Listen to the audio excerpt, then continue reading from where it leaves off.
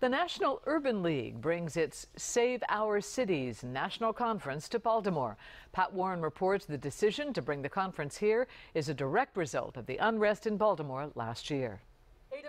Baltimore's worst moments. And the National Guard has been deployed. There are homes that are on fire behind this structure. City leaders expressing a range of emotions from anger to disappointment to embarrassment.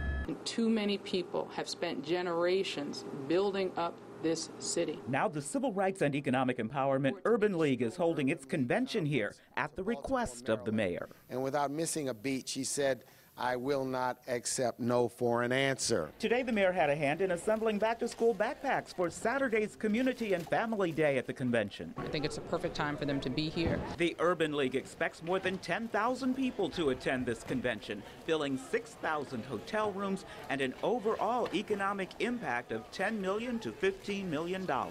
Let's talk about the trouble we had in Baltimore last year. Did that discourage you in any way from having the convention here? No, it encouraged us to have the convention here because of our mission and because of our work. We want to be where challenges are. Challenges not unique to Baltimore. Whether it's job creation, workforce development, criminal justice issues, police community relations, all of these things we'll be able to discuss and have it the national stage here in Baltimore. One session will focus directly on Freddie Gray. The conference opens tonight at Shiloh Baptist Church with a keynote address on race and economic equity. Shiloh is the scene of Freddie Gray's funeral. I'm Pat Warren reporting. Now back to you.